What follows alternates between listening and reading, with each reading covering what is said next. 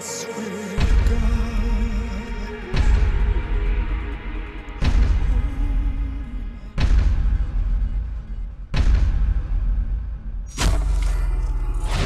Welcome back to the OPL, where I just saw a Gangplank destroy so many creeps, what can only be described as a massacre, and take down Avant-Garde nearly single-handedly. Hello everyone, I'm Jake Spawn Tiberi. Joining me on the desk is Matthew Fish Stewart and Max Atlas Anderson. You just got to take your hat off to Fantix. You do. The Is man he the best mid laner in I'm Oceania, Atlas? I was burnt once, Spawn, but I'm ready to hop back on the train. Still the best mid laner if he gets Gangplank. His Gangplank should in be all illegal. of Oceania. We actually need to take some time before getting into game number 2, ladies and gentlemen, just because we do need to find the creeps that have been destroyed. We just don't have that many on backup, so he's just gone through most of them. We do need to get them back, so we've got some stuff. In the meantime, let's have a chat to our casters and do some more questions as we bring them up on your screen. We actually asked you guys during the week to ask us everything. So hello Pastry Time, hello Rusty. Hi, How guys. are you guys doing? Yeah, sick. After that game, I'm doing awesome. Nice. All right, let's get Two more of straight those, into the please. questions. I think it's going to be Atlas helping me out today. Yay! So as we bring the first one up onto the screen. Yep. So, what gear do you guys use, such as headsets, monitors, and cameras? Says Takua16. Well, I think we got have it. no idea. I can answer this one. The ones the producer tells me to. Yeah. Okay. Yeah. Cool. So Can we have Benji our let us headsets know? are Audio Technica headsets. Our cameras are a mix of Sony PTZ cameras and JVC cameras. We have 5 in total. We use 3 of them currently for the OPL. One is a robot and spins around. That's why you got the panoramic view, I think, a couple of weeks ago. Our monitors are just generic monitors, you know, anything you guys would use at home. Our video mixer is a TriCaster 8000. I'm assured that it is a Super good. beast. It's awesome. Our audio mixer is a Behringer X32 Compact. The control room has 12 computers in it, and there's lots of Blackmagic gear that supports our core equipment. Whatever that means, hope If you someone got guys something out understood of that that. at home, congratulations, because we I didn't. think Yeah. the TLDR is we use exactly what he said in the question. Yeah, we we use stuff. personally use Yeah. headsets. Yeah, headsets. These are good, though. Yeah. All right, so next question from Challenger Toucan. Whose hair is the softest? Hashtag I'm OPL. It's not mine. Ooh, this is actually a really Rusty's. good question. Definitely Rusty's. I'm Frostgurrens. It is She's not on the frustrating. cast, but her hair is like what if you picture a baby duck, like, and how soft the feathers are on that. Like, that is Frost's hair. It is amazing to behold. Now I'm just picturing her as a baby duck. That is, it's a weird image. We need to work Does out what anyone baby debate duck is that? in Iceland. I'm yeah. not debating that. I think she has very soft hair. I Weirdly was just enough, going to say have- Rusty Yeah. because he uses the least product I out of use the everyone. least at the moment. Really? Yeah, because it's Julian's, and I don't want to steal all of it. Thank you, Pastry Time, Wait, for what? the hair product. We're going to have a fight after this, but we'll just make sure we get this segment through. This next one's from Matthew Stewart. Don't know who that guy is, but he that? looks like an idiot. Will Benji pay for some English lessons for Spawn? All right, so without going into too much depth, Fish has a great accent that he does not use on camera. He is from Singapore, and he does have quite a unique accent. So if you're ever around him, ask him to speak to you the way he normally speaks, because it is a little bit different. So pot and kettle, somewhere around here, Fish. I think that's a little bit unique. But yesterday I could not speak on broadcast, and I apologize for that. I'm Good better banter, today. producer. Good I banter. think it's endearing. You know, I think it's endearing. Yeah, you just say that because that used to be you. Just a little bit. Next question. Let's go into that one. Next, Adviho, which is difficult to say. How many years or practice does it take to be at the level of Legacy? Oh, I think we're all going to have different opinion. I actually want to go around the horn with this one. Pastry, what's your take on this question? How many years of practice? For me, Yeah. to be on the level of Legacy, Oh, well, like in do we have general, enough like- time? Like for like an individual player? Yeah. Like a new player? Yeah. Okay, cool. You'd have to talk to them. I honestly think if you're really dedicated, you have a good attitude, and you understand like how to improve effectively, I'm gonna say 3 years. All right. Rusty, what do you think? approximately 6 months, depending on how seriously you take it. Yeah. Like plain and simple, if Whoa. you have the right attitude, you really want to improve, you look at your games, how you're winning, why you're losing, and actually take every possible step forward, you can probably be a pro player in the OPL within about 6 months. Yeah, I actually think that it's entirely based on who you are, right? So, like, whether you have the reaction time, I think a lot of it is to do with, like, raw natural talent. And if you have that, then I agree with Rusty. I think it takes about 6 months. But I think that you need to have Some that things you base can't level. teach, Yeah, right? exactly. And I'm a perfect example. The other thing I will say, have you got anything to add? 6 months. Yeah, exactly, so. I was going to say greatness breeds greatness. There's a reason that Legacy Chiefs are always near the top. You know, there's a reason that Direwolves, even though they change over players, now they're getting towards the top. It's because when you play with great players all the time, you actually get better. They elevate you when you live in an environment like Legacy. Like I use Rusty, Zach, as an example all the time. If he wanted to be a pro player, he still could. If he was on Legacy's lineup, he would be a fantastic mid laner. So give him a couple of months, he would be back there in no time. And he's currently Master Tier, which gives you, I guess, a rough idea of whereabouts that skill level is to get you back to the top. It's not just playing with them, it's when you play against really strong players. Well, you learn a lot that way. Yeah, and this actually comes down to sort of the Oceanian problem as well, is like sort of this issue that we can't actually scrim against a lot of the higher level teams. But we are going to go to the next question, as the producer in my ear is letting me know. As Day is going to say, what are all your ranks in League? I'm not telling. Starting with Atlas. Gold 5. All right, Fish, where are you at the moment? I'm Plat 3. Plat 3, working hard. Yep. Working really hard. I am currently Platinum 1. Yep. I'll just leave it there. Pastry? I think Silver 2, 60 something LP right now. So trying to get back to Silver Who's 1. counting, mate? Who's counting? Me. I am. And Rusty, where are you at the moment? Diamond on all of my accounts. Yeah, he peaked out at Masters at the end of preseason this time around. Can be in Challenger whenever he wants to. I hate him for it.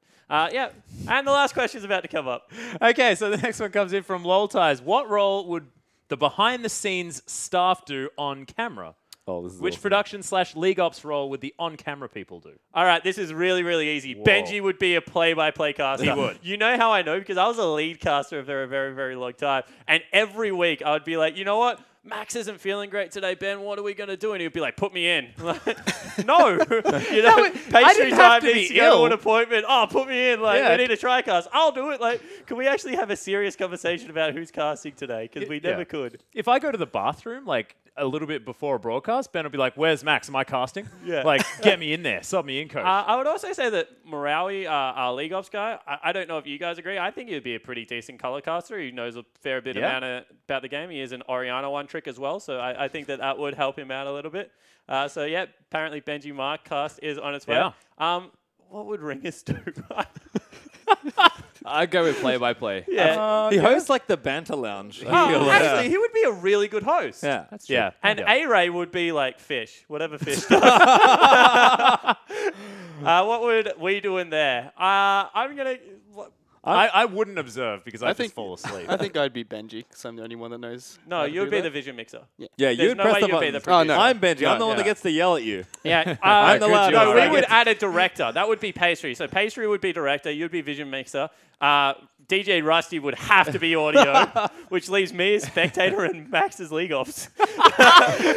Good luck, Which means we're probably in a little bit of trouble. All right, so we are going to wave goodbye to our casters. So see you guys in a couple of minutes and jump back to the serious business, which is, of course, the game that we have of hand. Direwolves currently are up 1-0 versus Avant. Avant came very close. That's where I kind of want to hone in on. With an extra ban, is this Avant's game to really step up and prove that they can compete with the top of the OPL?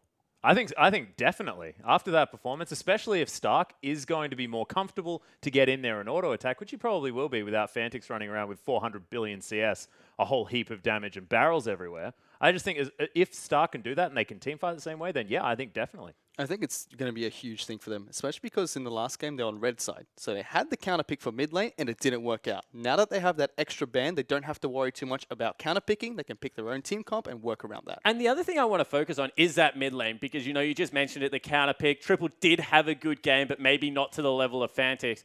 Is this Fantix out of the world good? Is it a one champion thing?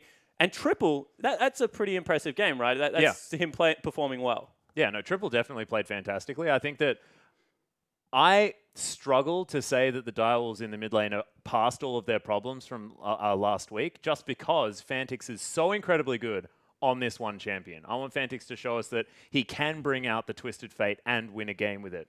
Can bring out the rest of the champions and win games for me to really be sold. For me, it's not just the mid lane Triple that was really impressive for me for Avant. I think all of the lanes did incredibly well. Even the jungle did really well from Avant in the early stages of the game. But what stood out to me was both the solo laners, Triple, and the top lane, Reintier, was doing really, really good. The two new players coming into the lineup were doing fantastic. And if they can mix that well together with the team, it's going to be even better for them in this game. Well, we will see if that is the case because currently Direwolves are 1-0 up, but we do have game 2 ready for you right now. So it's Pastry Time and Rusty to take us into it.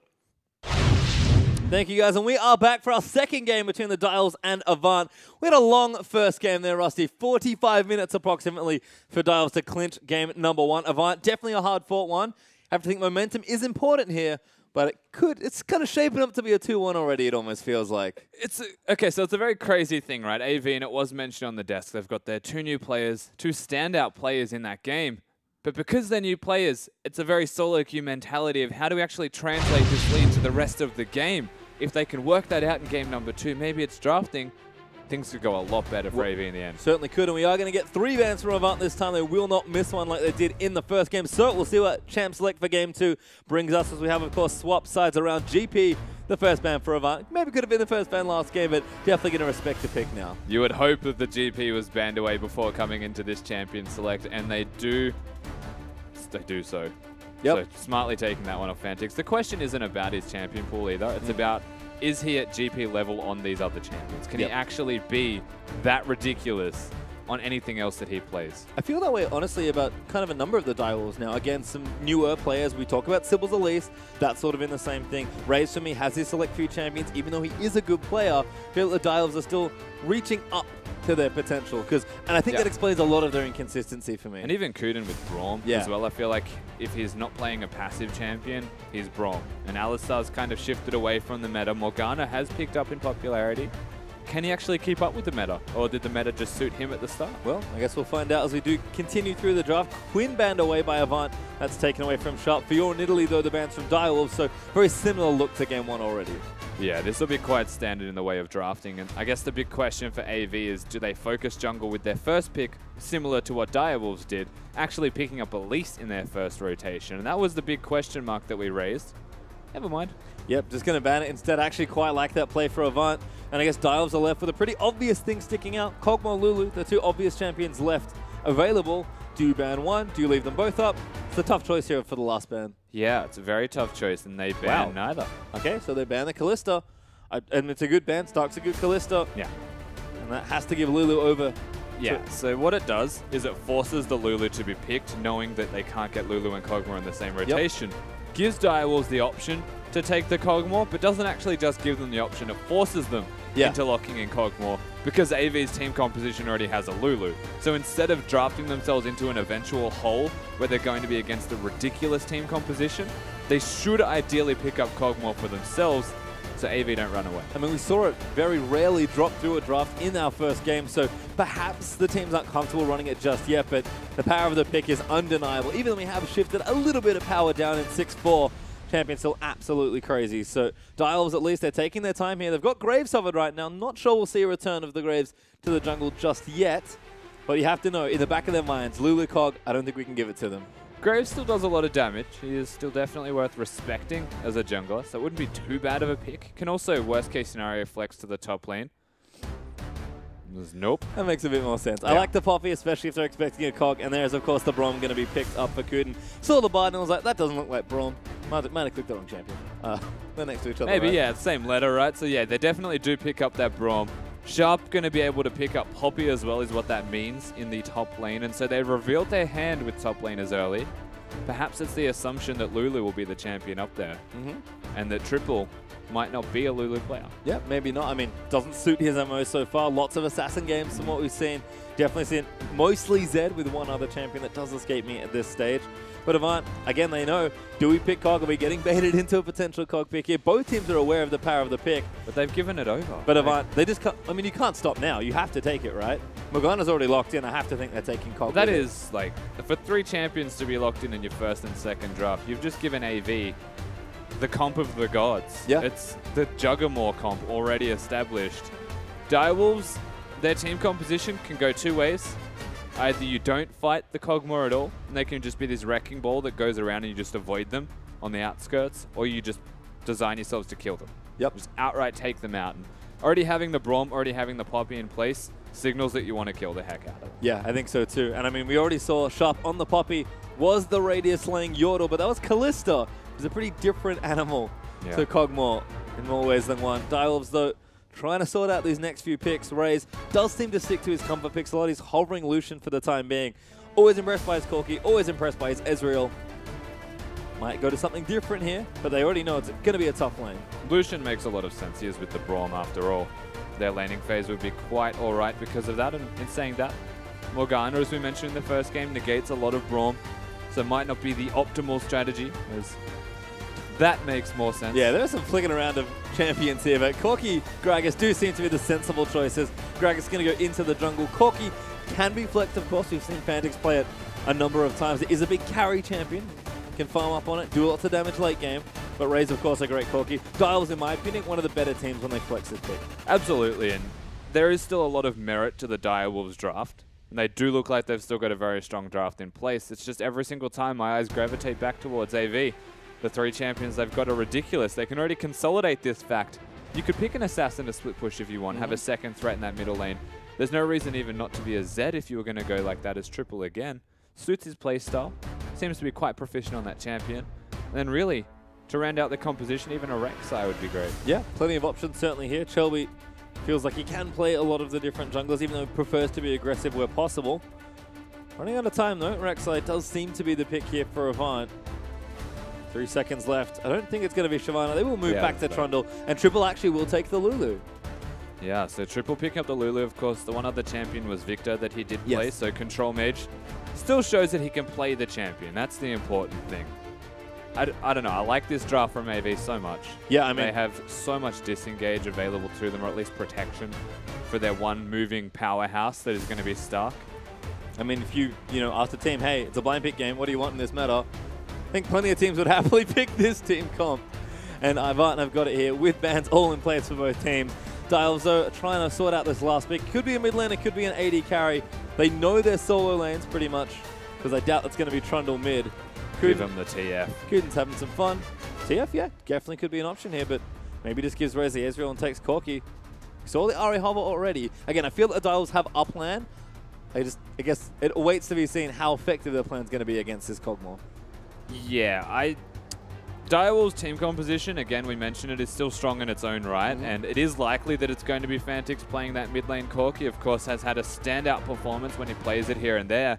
GP Corki, very strong champions at the moment also. No surprise to see that. Yep, there's Ezreal, the last pick. So this is a pretty classic Dial switcheroo. Flex the Corki, maybe pretend that you're going to play it, and then give Raze his favorite champion in Ezreal. And that man does go off on it. So even though the matchup, I think, is going to be a touch awkward, despite the power of Braum in the lane, Raze should be able to navigate well. Yeah. And the only worry is, hey, what happens when we get to mid to late game and Corki Lulu steamrolls us? Because that's always everyone's worry against this team comp. There's a couple questions, though, on the side of AV. Less so about their drafting now, more so about Stark. Struggled to hit people in the last game. He was very scared. He was very respectful of his opposition team and just didn't do the damage that they were looking for. Fantix went off. This time around, he is the source of most of their damage, and if he's not putting in work, he'll struggle. The other thing to me is Triple. Yep. Triple's playing a control mage, and not just a control mage, but one that's reliant on buffing up your team, less so than yourself. So we're going to see a new side to Triple. We're going to see a new side to Stark. And AV as a whole, they've got a big strat. Yeah, and again, I feel like Kog'Maw dropped through because Lulu was banned. That maybe is the key now. You just want Lulu Kog, and if you can't get Lulu, then okay, you give it up. Dials, though, they gifted them the team comp. They took the Lulu, challenged them to take the Kog'Maw, and Dials said, nah, don't want it. And you can see the amazing comp Avant have there on the top of your screen. If you think Kog's going to pull through here, if the Juggernaut can get good, then use the hashtag AVWin and see if they can force a third. Or if you think the Dials will have another well-fought game and get the sweep 2-0, use that hashtag DW. And don't forget, of course, use the hashtag IamOPO for all your general Twitter needs. And hope to hear from you guys out there in the Twitterverse, because it's been an awesome game so far, and we could have 2 more. Now, I did see one tweet on that hashtag IamOPL that said Game 1 was basically the Michael Bay film of OPL games. So that basically summed it up, and I do hope we see something similar to that again. Certainly do. It was a fun one to watch, but we are going to move out onto the Rift for our second one here. Avant over on that blue side. So we are going to check out the Keystone Masteries. Once again, nothing unusual here. Nah, nothing crazy. Morgana, of course, Thunderlords. We've explained that as well. Just does a bit of extra damage with the puddle. Very easy to proc as well. Things pretty standard across the board. See Stark again, actually. Ooh, this is an interesting fight. Destiny getting the One's better of the making money, but Raze is doing damage. Nice binding there from Destiny. Ooh, nails it as the last Mystic shot. Destiny, I think he has enough time to go back home. And Raze does get the ward down that he wants. Destiny actually pops a counter ward down as well. So Destiny, out with an early win, just collects a little bit of farm. Just a bit of cash in the bank. Of course, we mentioned this in game 1. Potions cost a bit more now. No one's going to be able to pick up a cheeky potion just yet. Still, it's one of those things. Raze was asserting dominance to get a ward down. Gives over a bit of cash. It's also a decent fake now that they actually are moving in for the lane swap here. Yeah. I mean, instantly you saw Raze and Kuden just go straight to that top side. And you know Ivana setting down bottom side looking for those Krugs. Direwolves will also be taking the Krugs, but it's theirs. He's going to mean non-standard lanes this time around. I feel like the Direwolves really thrive in standard lanes, but Avant took it to them in the first game, so I can't fault them for the lane swap. Yeah, but Avant aren't going to be prepared for this lane swap just yet. They're definitely not going to be double jungling for extended periods. You can see it's just a leash that Reindeer is going to give Chelby, and he'll get the full experience to level 2. So he'll make it up top, but very quickly he's going to realize all is not as it seems. It is not. And he'll run away. Bandix and Triple also going to get isolated now. We'll see if either of them can find an edge early on in the matchup, as Reindeer doesn't really like what he sees. It's 2 members of Direwolves now up in that top side. We do have a tweet from Anthony Skibinski. Unbench the Benji. Apparently we've got to sub him in. If I go halfway through the cast, you know what happened, guys. The producer's taken too much control. I'm scared. I'm potentially worried. I don't know what casting with Benji would be like. There's no Jace in the game, so he could be safe. As Chelby does manage to get those wolves. Level 2 for Reindeer and Chelby. As Kuden did try and sneak in for a bit of denial. But the double jungling now starting for Avant. They're not going to be too far behind, but they do have a slow start here to this particular lane swap. Yeah, it's just a slow start. It's a little bit less proficient. Things will settle down perfectly fine, though. I think Chelby's going to be the recipient of a little bit more experience overall. So nothing massive lost, nothing massive gained from Direwolves, but they do get the jump on information, so they're able to set up more effectively. And perhaps Sybil gets an advantage from this, or even evens out. Yep, which means Reindeer's behind. Yep, and we can see 3 members pushing for either side now, but Sybil is going to go join over perhaps. His tower should fall relatively quickly. Reindeer actually doing decent damage with the Trundle W. Plenty of extra attack speed for him. Well, I have to imagine that these towers are just going to fall at relatively the same time, which means where do the teams go after that? Once that initial outer turret gold's been picked up. Yeah, and the real question is, like, where else do they go? Are they going to continue to push? Are they going to swap and actually just give up opposite turrets? Or do they want to try what Legacy did yesterday and get standard lanes and actually break the lane swap? Of course, Kog'Maw Morgana is not the best lane, but they really did want to hide their standard lanes and not put the Ezreal Braum against it, perhaps just to break open the map a little bit further. But once Raze has a tier, he can afford to sit back a little bit more and just start stacking up and farming. I actually kind of like just that part of it. Ezreal getting a tier nice and early because of that swap is adorable from the Direwolves. But Raze is going to move down to that bottom side now. Reindeer is staying, and they can see him there. So for the time being, it seems like we are going to get 2v1 lanes. Yeah, so this is what top laners always do, though. They get as much farm as they possibly can out of it, kill as many minions off as you can, so that by the time Direwolves get down here and start trying to push themselves, it might not be as quick or efficient as they would have liked. See Reindeer, just like that, is going to back off as well. Level 3 now, so did well to collect the farming while he could, I suppose. Kuden also level 3. Going to go roaming and try and get some vision down. Raze, they're going to try and hang this as much as he can. He's going to push back by the looks of things. You can see Stark and Destiny not messing around, just going to keep pushing right away. Yeah, and both junglers matching as well. Gragas is going to work bottom. Reindeer should do the smart thing and peace out, as should Sharp. Both recalling now. Shelby's actually not going to know where the hell he is. Tremor Sense not working that time. Sharp standing still for a recall. He's going to make it back in time. So his poor top lane is going to feel a little bit stranded, and not in the normal way they do there in the top island. That's Triple and Fantix trading back nicely, but good little trade there from Triple. Keeping up nice and even in CS. Seems like our isolated mid lane's just sort of turned into a farmland as Avant. 3 strong here, going to start pushing down this top outer. Lulu in mid lane breaks into a farm lane. Shocking. Surprise, yeah. To say the least. Now, this is where the real question does happen is Direwolves and AV, they're going to get their second outer respective turrets, and yes, they match the swap. But from here, where do the top laners go now that they're zoned? They just start sneaking jungle camps desperately. Do they join their team and just hyper push a second turret down? Do they even look for a cheeky gank mid lane as we saw once yesterday also? There's options this time around. They're not just being completely left to their own... Well, they are being left to their own devices, just not bashed on by the opposite team. Yeah, got a little bit of wiggle room perhaps, as there are going to be the towers being traded. Avant are continuing to push though, so they did get a pretty fast push onto the outer. They're still going though, so this is actually good for AV. They don't have enough minions potentially to commit to this. Sharp going to try and keep them back. Only 2 caster creeps left. Avant going to get a good chunk of damage down here. But Sharp, you can see, can't really keep them up forever. Chelby actually faking the dive there. Fantic's got nice and low there in that mid lane. Seems like Triple got a nice little trade down. Dial's also going to continue to push. Raincy going to be forced to flash. Nice pressure there from Sybil. And now it's Direwolves have the track on this turret. Yeah, so they're actually continuing to match, but this time around Direwolves, they push Reintier away. Poppy was being very cute with the wave clear. And this is something that I like from AV. What they're doing now is getting the Rift Herald. And what they already did was reset top lane. So the big stack of minions couldn't be frozen. Both teams getting what they're looking for and no turrets going down. But the Rift Herald will definitely favor AV if they continue to push turrets. Yep, Dials, of course, will make the obvious trade. They'll take the Dragon, while Avant are going back and kind of resetting their map a touch. You can see Raze and Sybil going to be able to do this fairly confidently. Kuden will join in, maybe just to help tank it out, but Sybil probably wants to go back to base anyway. Braum going to help out, and Sybil should be able to smite that down. Doesn't use it though, wants to save it for something maybe more important. But 7.5 minutes in, blue buffs are back.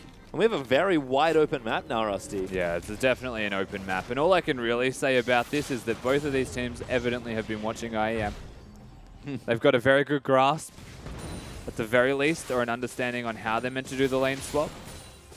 Efficiency doesn't exactly matter this time around. Both teams extended the lane swaps out, so yeah, it is wide open. Top lane and bottom lane turrets, respectively, are able to be killed quite handily with one big push. The question comes down to, can that Rift Herald buff actually get anything done? Well, could just be some extra money for Chelby, which I'm sure he's not ashamed of regardless. Blue buff, though, is going to go over to Fantix, who now has the Sheen with the Phage component sitting in his inventory. On the other side, though, Triple working on that Rod of Ages first. Already has the Catalyst on the blasting one, so very efficient farming from both these mid laners.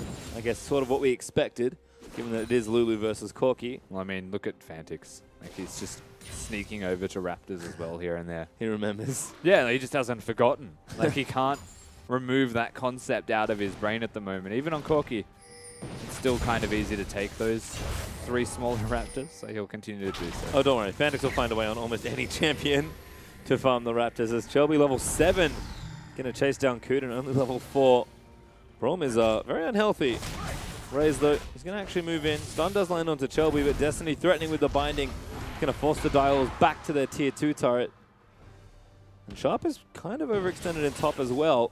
But he can afford to be, that's the thing. So he knows where Rek'Sai is, and he's able to stay out here as far as he would like, as long as he doesn't die one-on-one. And that's the only real concern that you would have for Poppy right now. The reason that Chelby is also predictably bottom is because he's the one with the Rift Herald buff. And this is a big stack of minions about to crash. Ooh. Raze does need a binding, but damage not really there for the follow-up. Two-shot barrage will be burnt to try and clear that wave out. Gets thin to touch, but another nice binding. Kuden forced to use stand behind me, and that's a huge wave here. Chelby, no buff yet, but more than enough minions to try and take this out. I think this is going to die. That's a hell of a lot of minions. I would be surprised if it doesn't. Fight perhaps. They're going to try and fight for it, but the turret's already dead. Chelby low though. Teleport's coming in. A little too aggressive, but the TP is going to come out for Dial. Sharp going to look to try and make something happen here. Dials needs to convert, but Chelby just ulties out, and Dials get nothing off that. They actually just waste the teleport and they lose the turret. So that was a very expected rotation out of Avant. Chelby spent a lot of time sitting around that area of the map.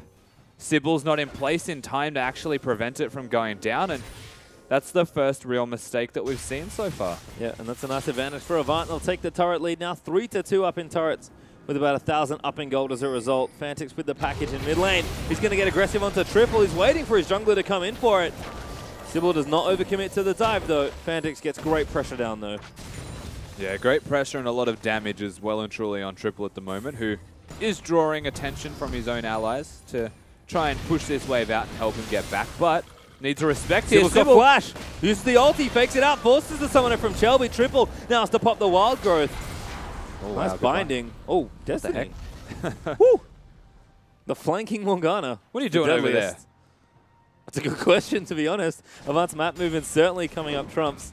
Been very crisp in this lane swap, but the Dials are going to group in. They know they've weakened members in the mid lane. Destiny, that's not a safe place to stand, but Reintear's here to clear this out. Yeah, so that was actually really well done by Sybil earlier also, forcing summoners out of Chelby just by using the body slam. The ultimate's still connected, still got the Lulu ult. And the only unfortunate thing is they couldn't translate that into the mid turret at all. And they do have to go back themselves, which gives Stark and Destiny enough time to work this middle lane turret themselves, if they would choose. Well, Fnatic has gone back, but Trinity Force not there just yet. Sorkshoot and a dagger are actually his purchases. As Kuhn going to assist Sybil here, pull that wave off the turret. Avant, of course, don't want to get too aggressive, so they simply push the wave in and leave it there. Raze does have a CS lead, though. He's actually been farming that empty lane. He's pretty close to Iceborne Gauntlet. So it does feel like two late game carries in some senses are getting the farm they want. But you take Kog'Maw versus Ezreal. I think I know who I want my farm on. It all depends on the have, time of the game. True. As well, Paishu time, because the two items, though a Kog'Maw is good, it doesn't mean an Ezreal is by any means bad. We are looking at the new Muramana also. That's true. Oh, Fantix. That's a lot of damage. It is quite, but actually, Well, Fantix. who are we talking about? Fantix did more. Certainly maybe. did. Dials here again. Sybil looks for Stark. Great alley-oop. And Stark insta-flashes out. Now Fantix eats a binding. Damage up from there. The pillar's going to force the flash. Heal's been popped. Reintear, he really wants it, but he's going to get stunned up by concussive blows as now Raze is joining in the fight. Shelby going to get stunned up. That could be enough. The wild growth going to pop it in though. True Shot Barrage not quite there. And Raze, he shifts forward to try and claim a kill, and somehow nobody dies. And very impressively, nobody dies also, but Direwolves are the ones with the numbers and health advantage, as so many people from AV have to go back. But all of this movement, all of this damage that we're seeing put down onto one another has generally been non-impactful. Even now, there's still two people to defend this, and they can't push. And So we reset. Yeah, Triple's going to stay, and I feel like it's just a product of the lane swap, to be honest. Like, these lanes are very long. Carries want to go farm them. They're relatively safe once they push back towards you, and you sort of pendulum back farm to and forth along the map. Well, it is. It's a case of freeze and push. Yeah. But at every single moment now, because mid lane is there in the outer remaining, it's freeze and freeze, or push and push, but no one's actually hitting the turret because they're all in the same lane. Yeah, which is the lane they want to be in mid lane. Sharp, though, could be in a spot of bother. Nice ulti, only gets Destiny, though. Chelby in good position. Nice dash and flash there from Sharp to try and get himself to safety, but he is going to get knocked up. He'll take his buckler. He's Poppy. Certainly is fine. Yeah, he's Poppy. You said it. There's no way to kill Poppy, I that's like for that sure. we changed the passive, and it still feels like she has the same Yeah. old passive. I feel like it's still a hidden passive on Poppy. Yeah. And they should just rename the passive to, oh wait, it's Poppy. Because everybody does that. You know, like you go hit the Poppy, oh, we can kill this guy, he's way out of position. Hang on, he's Poppy. Yep. I regret everything. Up to her old tricks still. Sharp. Ooh, good pillar. Shelby back in for it. No W yet. Still 3v1. Oh. Are we going to be Poppy again? Sharp now maybe a little too much damage, but he's actually going to go in onto Destiny. I think Morgana popped the ulti, but Sharp really fancies the kill. He knows he's going to go down. Who's going to get the kill? It will be Chelby. He claims first blood. And so they're actually still matching lanes. Direwolves have grouped up with Fantix this time to push the bottom turret. Without that kill being considered, they are ahead of AV with map movement. Of course, keep in mind this will still get traded. Direwolves going for the Dragon. I would imagine AV going for the Rift Herald. The only bonus is that kill. Yeah, and maybe the one turret they got in bottom side as well. They got the tier 2 push down. Dials weren't in time to defend it. And as they do take the top tier 2 now, Avant are up a turret. And that's pretty much our gold lead, with a bit of first blood gold as well. It's been a very macro-heavy game here between these two teams. A far cry from our first game between the two. It's funny, we're looking at, like, again, it is a macro-heavy game, and I completely agree. But the adaptations that the teams have made is entirely to be macro. Like, there was, the recurve bow before the Guinsoo's Rage Blade was completed by Stark, because he was going to continue sitting in side lanes, just continuing to farm, and accelerated his build further, because once the Guinsoo's was done, he's ridiculous right now. On the flip side, I guess they've also got a ZZ Rock Portal as the only item that Reindeer had for quite some time. That was actually his first rush item, and that comes back to being macro focused. See Stark with the Rage Blade able to clear out pretty quickly. Toby waiting in base though. He's going to move over to a tunnel. Yeah. It's just the farm alarm though this time. Going to make sure his Raptors are protected from Fantix. Destiny going to help him clear out the ward. And looks like Avant just cleansing their jungle. Direwolf's vision. Fantix now with that Trinity Force quite strong with that particular pickup, but triple no slouch. Again, nice and even on CS. Need to see Large and the Roar plus the CDR boots. Feels like everyone's ready to go here, and again, it's been a bit more of a patient game, 16.5 minutes in. And Sharp and Reindeer at it again, but this is not quite the same matchup. No, Reindeer still seems relatively happy though in regards to his power in this lane. Sharp already showing no signs of backing down, and at the moment, if you were Direwolves, you want separation between Stark and Triple. Fantix is massive. He has his Trinity Force, Sork Shoes, and his package. And so if he can separate them, even in the same lane, just use the package and separate them, then Fantix will be strongest. He is 100% considering going on Destiny right now. Yep. Just so you know, it wasn't all Raptors. That was the bait. Well, he does get his favorite food at least. The Raptors will go over to Fantix. And Stark kind of stuck on wave clear duty right now. I feel like we see this a lot with Kog'Maw. You get the Ginsus and your job is like, you know what, stick mid, and when the wave comes, hit W. Well, the Ginsus gives you the wave clear, Yeah. so yeah, it's not actually that bad of an idea. Maybe not with Fantix playing that far forward. Stark does have to be careful, he's quite fragile. But he's going to be fine. His Dials are still trying to get this turret in mid. Fantix forced to use the package just for fun because it was running out. And Raze with the gauntlet now up as well. Muramana on the way, actually must be quite close with a pickaxe there in the inventory. They do nice turret damage, but again, the wave clear's here for Avant. Yeah, And I now feel- we're genuinely watching the Oceanic ARAM, as it has been aptly named many times. Well, turret actually going to get a little low. Chelby going to try and fight them off it though. Does burn actually nothing, just a nice unburrow, but cooldown saved by everyone. Felt like that moment where it's like, see if they make a mistake. Nobody used any buttons. Like, okay, I guess not. Did anyone use anything? No? Try again in a minute. See how it goes. Direwolves are still the Check ones the with 8-ball. control, What though, does it say? to be fair. So they may be able to chip away at this turret. It's forcing AV to engage. They could make a mistake and engage too aggressively. Well, Stark actually forward now, but he's eaten quite a lot of poke, excuse me. It's also forcing Reindeer to come up, so Sharp getting some free time in the top side. Actually has the 30 CS lead currently. The Direwolves, I think, happy to play the ARAM for now. Again, there's not really too much to accomplish on the side of the map right now. Yeah, so that's the thing. Direwolves can stay here, and they're actually doing the right thing by being in this lane.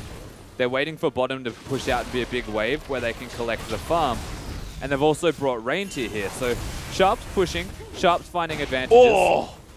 Shelby. Very nice from Sybil. Oh, they Can they stopped lock him. him down? They can! They get the tunnel stopped, and there's the ulti out from Kuden. Shelby, though, will flash into the Raptor pit and live. But that was well executed by Direwolves to almost get a kill. It was, and they did still force Triple's ultimate on this Lulu, so Kog'Maw is a lot less safe, and that does force even Stark's recall just from catching out Shelby. And that's going to give them the tower they wanted. The ARAM may be broken now as the Direwolves, with a nice little siege play, able to even that gold right back up, even the turrets back up as well, and break the crucial center of the map. Sharp is going to finally leave Reindeer alone and gift him a bit of CS back. But Poppy got a lot of free time just collecting gold. And the Direwolves, once again, seems that they're always farming efficiently. Absolutely. If there's one thing Direwolves do, it's get those minions. Still forced to retreat though. A little too much there for the Direwolves, I think, looking for red buff as well. It's greedy. Yeah, definitely. But they do escape with their life. Stark, they're going to get himself the buff. And Dragon up in a minute 30. Direwolves with 2 already could be looking to just snowball that out of control. You can see the backs have come in. Muramana now completed for Raze. BF Sword in the pocket now for Fantix. And this should be mid, though, for AV, sooner or later. And this comes down to how minion control works. And Fantix is going to have to be the hero of this middle lane to try and keep it alive, because it's going to take an awful long time for Raze to deal with what was like a 30 stack probably of minions. Does use the True Shot Barrage, but sort of just trimming the hedge at this point. Fantix, though, with a bit of help from Kuden, does keep his turret alive. Avant did not group to try and finish that one off. And with Dragon up, you know Direwolves are playing to this bottom side of the map anyway. Sharp still top, has a Sheen. Iceborne's probably on the way if he doesn't have the money for it already. And again, Dial's happy to play a patient game. It's sort of weird to see, again, such contrasting games between the two teams. But we're almost 21 minutes in, and there's been one kill. We had a bloodbath last game. Yeah, this is the polar opposite. I guess they made up for it in game 1. Oh my god. Okay. I hope you don't like health, Stark. You're not going to have much this game, if that's anything to go by. Fantix demonstrating how strong of a player he is. That was some sick RNG on those crits. Because you know what they say, better players crit more. Well, Fantix definitely a good player. Has the blue buff now as well. So Stark going to have to be quite careful. Fantix again on the wave clear duty right now. Raze is finally going to rejoin his team. He has red buff, I believe. So it's actually quite strong. Dragon's up. Dial's ready to fight. Yeah, that'd be the 3rd dragon too for Dials. Would not be surprising if they try and look for a dragon fight. Unfortunately for them, not having the package makes things a little bit more difficult to execute. Of course, AV also having the inside track on vision. Just kind of have Sybil, I guess, for engage. Kuden can help out as well. But the Dials do have to play their 280 carry comp carefully. Especially with Sharp going to be delayed to the fight with that TP. They are going to start the dragon though, and Avant, they are in the area to contest. They should just push mid though, AV. It is the 3rd dragon, so that can be now a cause for concern. As long as this game continues, Direwolves, they have that outlet for more strength. Unfortunately, Avant do have to back away. I think Sharp being MIA caused a little too much concern. So Dial's a very clean 3rd dragon. They don't sacrifice anything but maybe a bit of chip damage on the tier 2 in top lane. And Dial's out to a gold lead. It's not much of one. In fact, I can't do maths. It's not a gold lead at all. AV are just not pushing any advantages though. Like, say 4 members of Direwolves noticeably stuck in the dragon pit can very easily control the next minion wave in anticipation for them wanting the dragon and just make a decision. But they're not making a decision, they're reacting to them for the most part. This has happened twice now. Chelby, he's the one aggressively clearing vision, getting wards down, just setting up for the rest of his team. But Direwolves can try and capitalize on that fact and make picks with the Gragas, and that is actually what they are doing, and so far successfully. Yeah, Dial's not going to play to the top side of the map though. Stark with the Hurricane now completed, and looks like that Cole's ticked all the way down, so looking pretty healthy for the Kog'Maw as far as items go, but Raze does go back, pick himself up a last Whisper, so pretty cheap, but very efficient as far as damage goes right now for the Ezreal, and he's only going to get better. Fantix on the other side, waiting on that expensive build again. Infinity Edge is on the way, but it will take him a short while. It's very curious though to go for the last Whisper this early. You say efficient, I think it's somewhat efficient. It's cheap, I think is what I meant. Yeah, no, As in the item is. it's a good item to buy, but they don't have a whole host of armor. It's more so to take down Reintier and Chelby, who are the only 2 with it. And what makes the last Whisper efficient is roughly 200 armor, I believe, is the mark where it becomes good because it's bonus armor penetration. Oh, Stark. That damage. Is that Rocket? He has a package too. Oh, Raze looking for the snipe. Does get it. You've gotta Oh, be nice kidding. heal. That was a very well placed Ezreal ultimate. That was a great ult from Raze, and now Direwolves, they've got the health advantage. They can try and make something happen. We'll see if they do. Oh, That's still blue buff. Fantix, yeah, Fantix saw a blue buff. Package was running out, I assume, but he is going to go ahead and take it. Oh, Shelby maybe says no. Fantix did steal it. Says too bad. Yeah. I like to imagine like Earth's tongue sticking out. Yeah. Like, now he's missing health. Direwolves, they've just wasted a lot of time that could have been spent maybe pushing. Destiny looking for an ulti. Sybil goes in for a Chelby on the backside. Gets a good flash double knockup. But Fantix, he'll flash his way to safety. The Wild Growth Burner Sharp has joined the fray. He's locked up so many people in the back line. Just being an absolute nuisance on the Poppy. He'll flash out to safety to the Direwolves. Only got Destiny.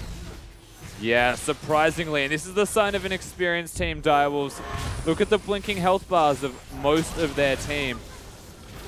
And yet they still push forward. This is it. Oh, Sharp. That was too much. Shelby able to take him out. Raze was playing forward, but he ran a little low in mana. Avant are going to defend this tier 2, so it's a 1-for-1 in the end. And it's good team fighting, but it's poor decision making this time that comes back to bite Direwolves. Losing Sharp was not necessary. They should have actually just backed up after that, not get over aggressive and look for anything further. Fantix started that fight with less than half of his health. Managed to get out with his life, which was impressive. But again, Direwolves and AV, honestly, it's there, but it's not all there. And let's set it up as well. Look at these big waves that Reintier and Stark are trying to combat right now. That'll be some delicious farm for them to collect. But Dials, if they had a bit more health, would have been a great time to push down mid. Unfortunately, like you said, perhaps lacking on the execution. It's Triple now just in to clear out the mid lane. Does have himself that Rabadon, so looking good. Pretty much everyone has the 2-item spike going right now.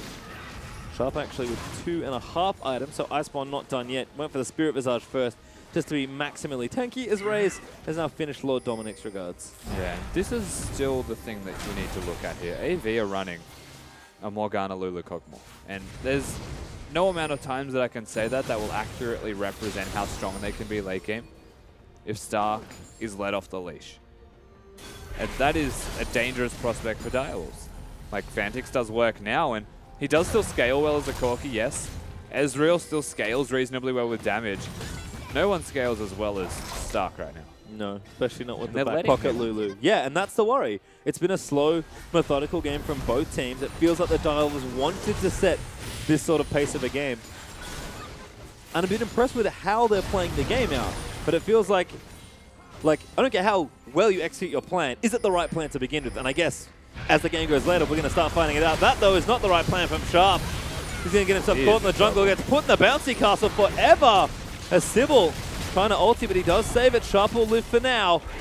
Rentier's going to chase them out. Kuda with a nice ult down the choke point is Chelby. He's going to try and tank as much as he can. Stark, though, starting to do real damage here. But a nice ult from Sybil is going to disengage the Cog. Rentier a little low, will flash to safety. Destiny missed the Destiny's key. in trouble. Binding now going to go down. Fantix able to take him out, and Stark now a little too far forward, but the Dials do not have much health to work with as Raze goes straight in for it. But the Kog'Maw's alive. Oh, Fantix can't get him down. Sybil does get him, but he dies in the process. Raze chases too aggressive for triple, and Stark just gets himself an easy double. 4-for-1 win, Avant. And Direwolves just have a brain fade once again. They've lost the concept of going backwards.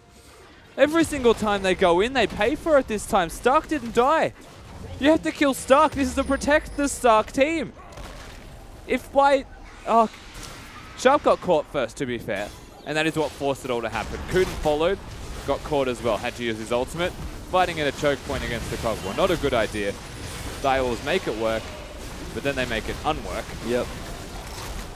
Tried to force a fight there, but again, wasn't the right fight to start to begin with. As Kuden's going to try a very brave Baron still, but he's not even going to get a look in. Shelby able to secure that. And all of a sudden, it feels like our first lead of the game has been established. Avant, 3K up here, 28.5 minutes in, but most importantly, they now wear the Baron buff. Yeah, they've got the buff, they've got the control, they've got the team composition to scale with. But here's the other thing. Shelby's walking towards it. That'll be the fourth one the Direwolves pick up. Kuden says no, as they are working on the dragon. Oh, this could be a bit dangerous. Sharp going to channel that ulti. He kicks the jungle route, which is the right play.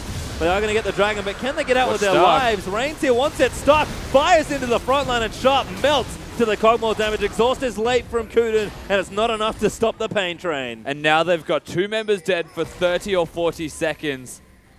And a Baroned up Avant to contend with. Not ideal for Direwolves right now. Very interesting decisions. Stark actually tanking the tower, speaking of not ideal, but Lulu's going to help him out. Avant will get their 6th turret of the game. And Direwolves don't really have enough wave clear to defend. Ezreal Corki's pretty good, but Baroned up minions are awfully hard to kill. And Stark's just going in for it. There's the Juggermaw. Straight in onto Fantix and Sybil. No ulti, only the flash to work with. Avant going to break the center. They'll take the inhib as well. The Direwolves, they lose so much for that exchange. They absolutely do, and now the Direwolves' only hope is in 5 odd minutes. They lose their first inhibitor, they have to clear top lane, and they are being run around the map with no answer to this Kog'Maw. And again, they are now waiting for 5th dragon, if they survive that long. Again, the Direwolves have a plan, but looks potentially shaky given how Avant have gotten to at this point in the game. Lulu Kog said it at the start of the draft, a dangerous combination to give over to a team. Stark making it work so far. 3-0-4 on the Cog. 3 items and counting, as he's now got a Hex Drinker to do some work against a lot of that Fantix damage. So far out. Yeah, Kuden's just trying to ward, I think, but got to ward as a team. Avant going to show you why. As Raze shifts over the trees. But Chelby, he will not let you have any vision. Not at all. They are starting to bleed it out. And I'm going to even question if the Direwolves had a strategy coming into this game. They didn't just draft strong champions. Their champions are great. Their draft is great. But now we're just comparing. Every comparison feels slightly weaker. Well, Stark again, just I mean, going look to at keep this. firing. Just damage straight into Kuden with Unbreakable up. He almost takes out the Braum. Stark just doesn't care. He's got Lulu. Shelby going to take some damage. He's going to get bought back into the team. It'll flash out to safety. Reindeer going to get locked up by the Braum because the Dials need to defend this turret. Destiny gets moved out of the side. Sybil, he didn't flash for it. Now Stark with the Wild Growth on him can start going crazy. Avant just need to Turret's close out gone. this tower. Tower is absolutely dead. Fantix lays down the package. That's actually not the worst play. Going to try and keep the minions out, but Avant are not done. No, they've just got the health advantage. Stark's still full. Sybil's back. Keep your eyes on the cogs. Got no flash. Stark playing up so far forward with the Lulu to help him out. Sharp going to lock out a front line, but Dials do not have enough damage for this. Stark going to help finish off the inhibitors. This Rock Portal minion manages to take it out. What an MVP. That's now 2 inhibitors down in Avant's favor. They've got the hyper carry, they've got the team composition, they've got the makings as well. As decision making from Direwolves has been very peculiar. And the biggest thing in that last small exchange as well was Reindeer actually using the pillar, stopping the body slam from Sybil. Very cute. Good play there. Again, engage options are somewhat limited from the Direwolves. It really is Sybil that gets most of them going. As you can see, Triple and Stark, best buddies at this stage of the game. Going to start working on that last inhibitor turret and inhibitor. Direwolves have far too many super minions to contend with at this point. They should have just played standard lanes. Yeah, that's the thing that I think I find interesting, is that they sort of elongated the game, Intentionally. which makes sense, kind of, with Ezreal Cog, but again, sorry, Ezreal Corki. But you wanna But elongate- against Kog'Maw, I don't really understand. You want to elongate to Trinity Force and then Yeah. just win the game. And like that gives you a mid-game period then. Doesn't give you early. Doesn't give you late. Yep. That's the problem. Well, pretty small window, and it looks like it may have shut here for the Direwolves in this game. Avant are going to try and force game number 3 here. Still got a decent gold lead. It's only 4,000. Now that, you may think to yourself, that's not too far ahead. And on the numbers, you would be correct at 33 minutes, but implied power So is a very real thing. right now there's no Baron. There's 1 minute 30 till Dragon. Ooh. Sharp's in. Tried to make a play, but he didn't find the right target. Triple holds himself though, but Stark is going to turn around and go nuts. Sybil with a decent ult, but Stark flashes forward back into the team fight. Sybil's somehow still alive, but Kuden's already down. Sharp's far too low. They got Destiny.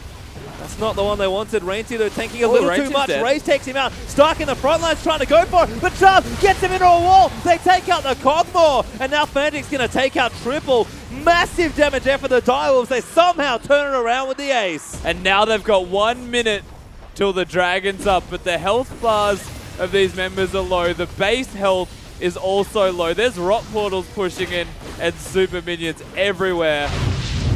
But the Direwolves, they don't say die. And it's all on the back of Sharp and Fnatic sitting in that backline effectively. So Stark is putting in work, but he runs out of his W, so he doesn't have the range anymore to keep up. Sharp's super low. He is not in the best position. Stark missed positions, knocked into the wall, has to die. Fantix just goes ham. And ridiculous work, honestly, from Direwolves. The gold lead, you said it was only 4K. Well, it was 2 after that. And guess what's up in 15? Number 5. Dragon, and everyone will be up for it as well. Direwolves, they've gotten their backs in. Rapid Fire Cannon's been completed for Fantix. 4 items for Raze done as well. And Ludens for Triple on the other side. Have to feel, again, fairly even as far as the overall items go. But if Direwolves lose this, they lose the game. They have an open Nexus available to them. This is the all-or-nothing play right now. And AV are ready. Kuden's not even in position. This could be a problem. Avant going to try and close the trap. They're going to use the pincer maneuver. As Direwolves, they have to force It's getting them low. onto the Dragon. Shelby going to move in to try and steal it. Reindeer, oh my god, Shelby, he gets punted out of the pit. They get it. Direwolves, 5 Dragons. Can they force the fight now? Reindeer caught up to the side as Sharp is absorbing so many hits, but Destiny is going to take him out. Stark just does too much work. Raze, he will finally kill Reindeer, but Fantix is caught. He's going to go down. 3 kills for 1 already. Raze, he needs to play the game of his life. He's going to keep it in it, but he can't do it. The shutdown's there for Stark. The Juggernaut will reign supreme today. And AV get the team fight even if Direwolves get the dragon. It takes quite a bit of time, but even the minions were going to do it for them in the end. AV, they round this one out effectively. Direwolves had no answer. Certainly didn't, and a game that looks close by the numbers did not end particularly close by the end of that last team fight, and you have to think Direwolves, who played an excellent macro game for, again, funnily enough, the first 25 minutes or so, could not find a relatively slim window of power. And my only question is why? Why put yourself in that situation? Feels like they didn't respect. It feels like they honestly just did not respect AV and the capabilities of playing the Kog'Maw Lulu. Maybe they thought that the mid lane is just a Zed player or assassin player, but everyone can play Lulu. That's the thing. Yeah. Kog'Maw is not a difficult champion to play either. You stand still and press W. Well, that's exactly what they did. Avant with great end to that particular game. Another long one, but this time it's Avant with the win. Let's hear more on it from the analyst desk. Thank you so much, guys. 2 very even games. It's 1-1 now. Avant able to pick that one up. Want to take it back to draft as well because they got the extra ban. First ban of the game, however, they didn't need it, Atlas. Just like... Get rid of the Gangplank, please. Oh, God. I really loved as well. They added the Elise ban on top of it. So getting rid of that, targeting Sybil's champion pool, which has been under question over the last couple of weeks there as well. So I do like getting rid of that champion. He does show a lot more proficiency when he's on that one. Still did a decent job on the Gragas, but leaving up the Lulu and then not picking away the Kog'Maw, it's a recipe for disaster. Yeah, they gave a lot of power picks over to the side of Avanti. They got Lulu and Kog'Maw, and they traded that for Gragas. They traded that for Ezreal and Corki and Braum. But the Lulu-Kog'Maw synergy was just too much for them. And it was kind of strange to me because we said, you know, the top side of the map of Avant, they're going to be the ones that beat them. And Direwolves is like, we dare you to make Stark beat us. Like, we trust in ourselves that much. But what people don't really realize about the Protect the Kog'Maw comp is like, if your Lulu's ahead, your Kog'Maw's ahead, I guess is the way the game goes, because Kog'Maw wasn't ahead the whole game. No, he was behind by about 40 CS, I think, in the middle of the game. It's like, oh yeah, got my cull though, so don't worry about it. We got like we the extra scaling, gold. boys, we scaling. Yeah, we are definitely scaling. And it didn't even matter. He got his like couple of items, and that was all she wrote. I mean, he was just an artillery cannon. It didn't matter. And Scale they did. They did the best thing that you could possibly do with a Protect the Kog'Maw comp, which is delay the game as long as possible, give up as many objectives as you need to, but just try and stay relevant in the game. That's what they did. They traded towers nicely. They gave up their mid tower, didn't fight for it. They gave up 5 dragons and didn't fight for it. So they played it perfectly. Yeah, they certainly did. That means we have 1-1. But right now we're going to get ready to go into game number 3. Don't go anywhere, guys. We'll be back in 3.5.